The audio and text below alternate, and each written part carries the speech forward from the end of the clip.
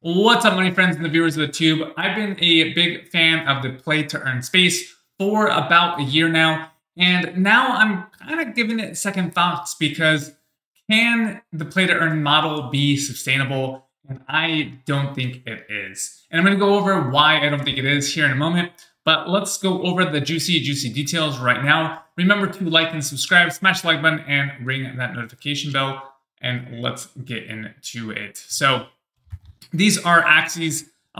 There's 624,000 axes, with a lot of them at $1.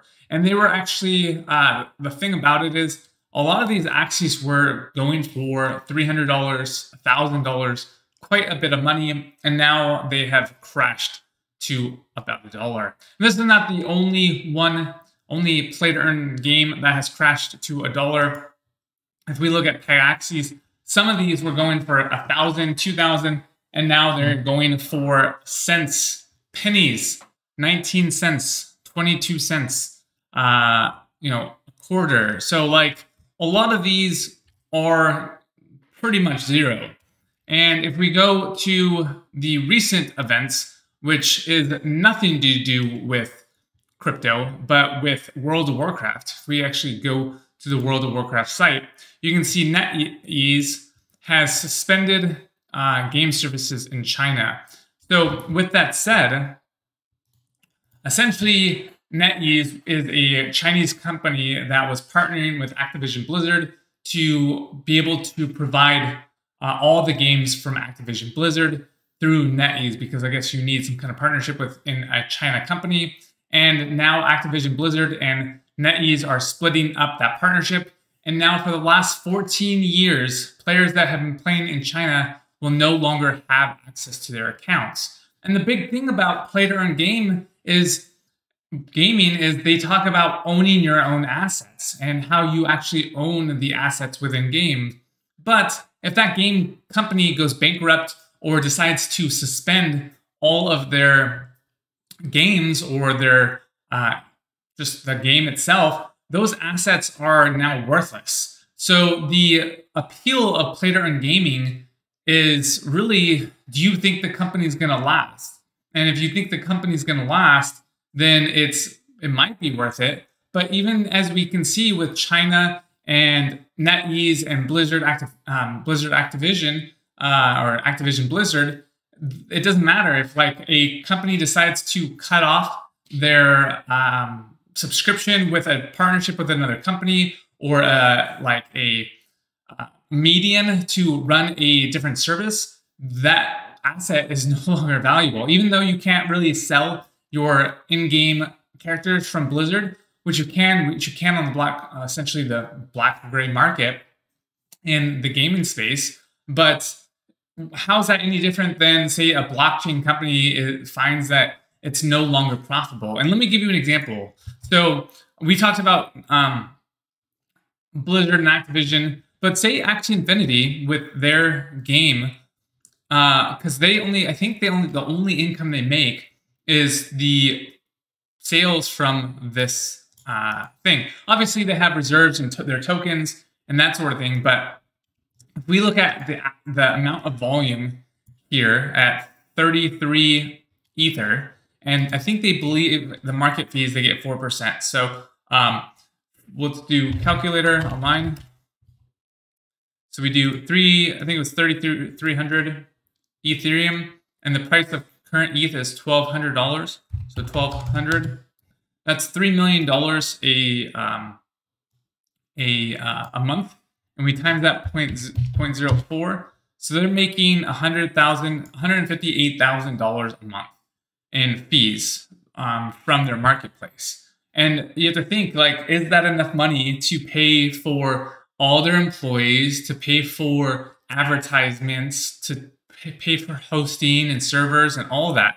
So if Axie Infinity is only making $100,000 in fees, and they decide, you know what, like, holding this company is costing me too much money to actually use, I'm losing money with this company, and they decide to go belly up and shut down everything, like, all these assets are now worthless. and you aren't able to, like, owning these assets, these NFTs or whatever, aren't really going to benefit you because you can't take them over. Say they close down, you're not able to take them to another company to use them. They have no kind of interchangeable or median to like go into other games with them. So essentially they become useless NFTs, or they're like they're like a shit coin essentially.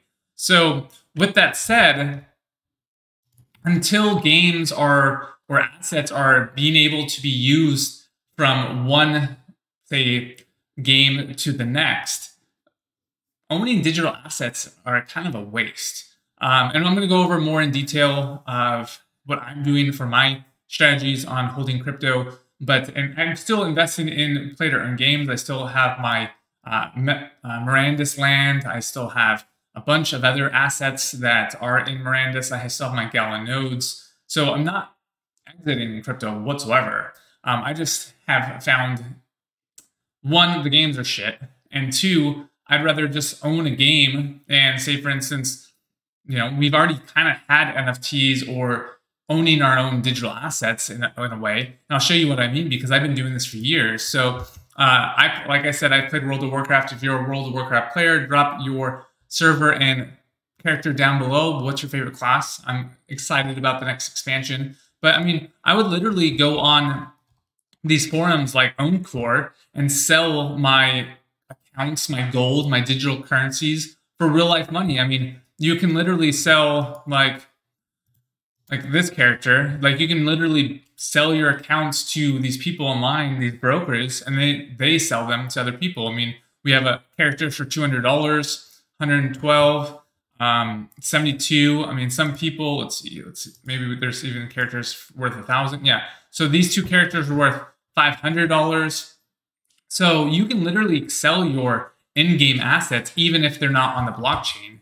And it just depends on the market and the supply and demand of that particular game or that particular character or NFT or digital asset. Because if you are having digital assets that are no longer in a game that is play to earn, those assets are to zero because they aren't usable. So I'm having a new outlook on play to earn games. Will I play them? Maybe. I just don't think that the caliber right now is, one, even remotely good compared to new games that are coming out in Web 2. And plus VR, like that's a cool thing. But two, I don't see the gaming space providing crypto as a form of play to earn. I think that it's going to go to cosmetics, where like Ember Sword, where you essentially gain cosmetics and then you sell those NFTs to other players for a cosmetic versus trying to get a digital currency constantly for earning. Like, I don't think there's going to be an SLP or a Viz token for the future of play to earn games. I think they're going to be NFTs that are kind of like owning the title in the current aspect, where you can actually get cosmetic looks and drops because those are what's going to make your character stand out. But yeah, I do have a bunch of NFTs, but I don't think the future of crypto gaming is going to be, or play to earn is going to be tokens. I think they're going to be NFT drops that people can sell in the secondary market. And just like anything, if a company goes bankrupt or decides to exit, those tokens, those NFTs, those digital assets are completely useless. So just be mindful of that, because owning your own assets, to me, is not a real thing, because you can literally sell or sell any kind of asset or game if it's a game that is not on the blockchain or a game that is on the blockchain. So that's about it, guys. Until next time, peace. Oh, one more thing I totally forgot. If you're someone who's looking to make some money online and learn how to build recurring income and buy passive income, we have a free challenge down below. We have a link to how to start earning passive income and recurring income through means of online, and how you can win your dream car. So that's it, guys. Until next time. Peace.